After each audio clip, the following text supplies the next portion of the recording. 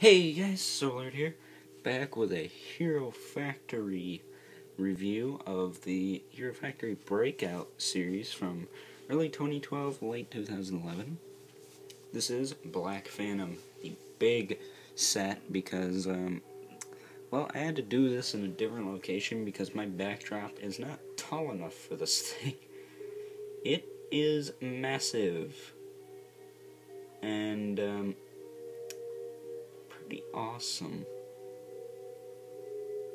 pretty awesome. But, yeah, this thing is just huge. I can't tell you how big it is. It's just big. Well, not as big as Witch Doctor, but still pretty freaking big. Compared to my backdrop and my mascot, so he took a vacation, so no mascot in the Hero Factory reviews, but we still got Black Phantom. So, first off, let's get his weapons out of the way. He comes with a mace, and on the bottom of the mace is a kind of a recon team blade thingy. That's what I like to call it. Recon team blade thingy. Yeah. There's actually a double thumbs up. You can see the other thumb now. And then a quick look at his Saber Strikers. Not the best name, but okay. And then we have his Arachnix drone, which is just a little spider. I'll give you a quick 360 of that. Kind of in the frame. Nice details back here. Nice sculpted details. And note that I never worry about paint apps with these things because half of them don't even have the paint apps. And this shoots, it's a new design, so it's stronger than the Thornax. And it takes quite a bit of pressure to shoot these, so I don't shoot them a lot because I lose the stupid little things, so. And now, new pieces. We got the mace up here, which is made out of 2 pieces, which is also available in the Green Lantern set. And then the sword, I will take this off because it's 1 piece. Yeah, we knocked him down. In the process of removing the sword, we knocked him down. Move him over a little. There we go. There you go. We have this. This is a pretty cool piece. I have yet to use it in any mocks. So. And he keeps falling down. I guess it is true. The bigger they are, the harder they fall. But we will straighten out his legs so he does not keep falling down. And his Saber Striker screwed up. That's stupid. There you go. Stand up there, champ. There you go. There you go. Because his feet. Now he's falling forward. I can't get him to stand now. There you go. That was pretty pathetic. Sorry. There you go. Straighten that out. And then we also have the shoulder pauldrons, which I'll just pull the whole armor plate off. Which is just a half sphere piece. It's pretty useful. I've used it in a few mocks and it's pretty detailed. And then, before I put this on, here's a close-up of this piece. This tightens the joints, and when I say tighten, I mean really tighten. Look at that. I'm moving this with a lot of force here. Normally this would be moving faster. So it just strengthens joints, and it does a pretty good job at it. And then the next piece we're looking at is this chest piece, which came in a few superhero sets. Checking the time. Which came in a few superhero sets, such as Batman, Green Lantern. Probably came in the Captain America one too. Quite a few though. Quite a few. And I don't think this. Yeah, I think this is in Core Hunter as well. The new set for this year, which I'm really excited for. So we'll snap that back on. And it's just an add-on piece, just like the pauldron. Then another new piece, which I don't need to take off because it's separate, kinda. Well, first off, we got this green hose, if you could see that.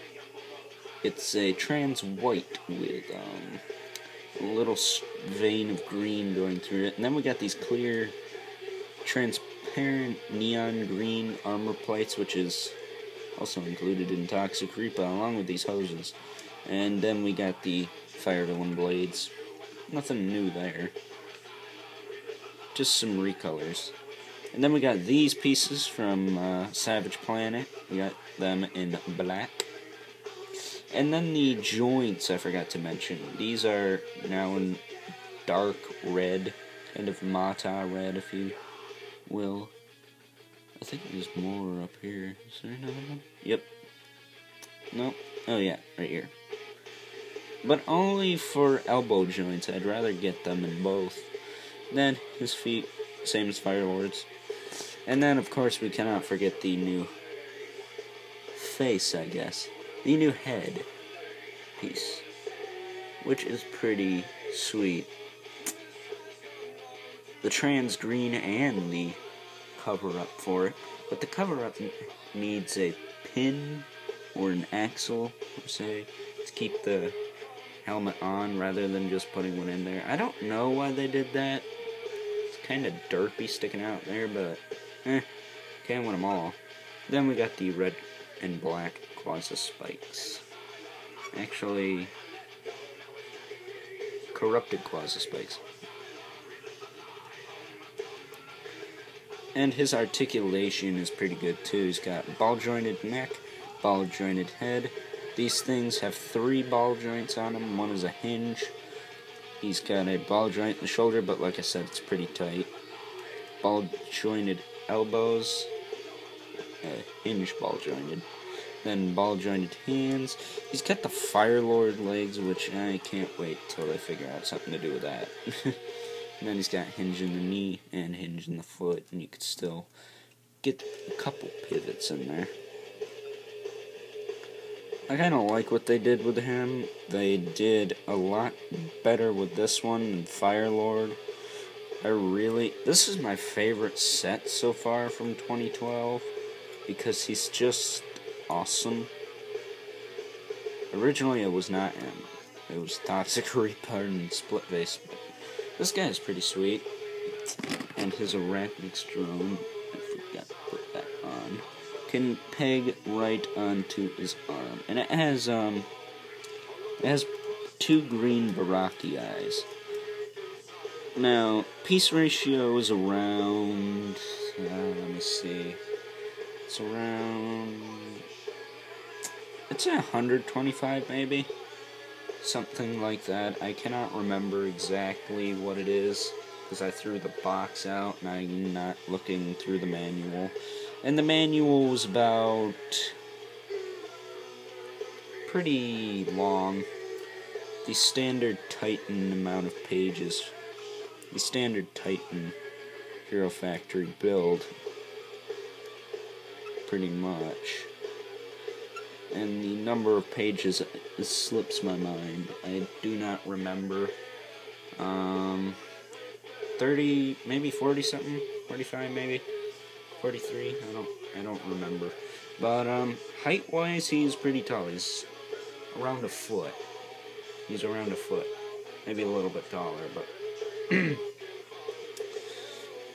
And price point, I paid $5.65 for mine because I am a rewards member and I got some $5 off coupons, and I just bombed this thing with them because I had what, 20 bucks maybe. I had 20 bucks. It was 25 true Toys R Us, and I did not have that money, so I just bombed him with $5 off coupons. And I paid $5 for him, so I'm happy with that. But he's originally 25, 20, around that. And playability, he's pretty good. I mean, you can do a lot with him.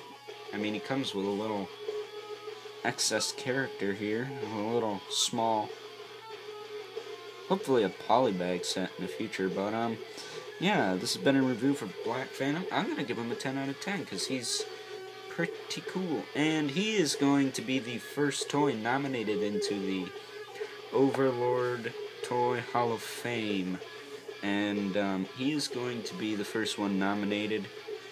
Other things might be Transformers, Lego sets, what have you. But this is a pretty good set. I would highly recommend this to a casual Lego collector and a Hero Factory collector especially.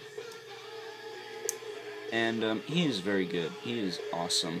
So I highly recommend him, and hope you guys enjoyed the review, and I will see you all with a review of Rocka. And don't forget, comment, like, subscribe, and I'll subscribe back, and I'll get back to you on a comment as soon as I can. See you later, guys.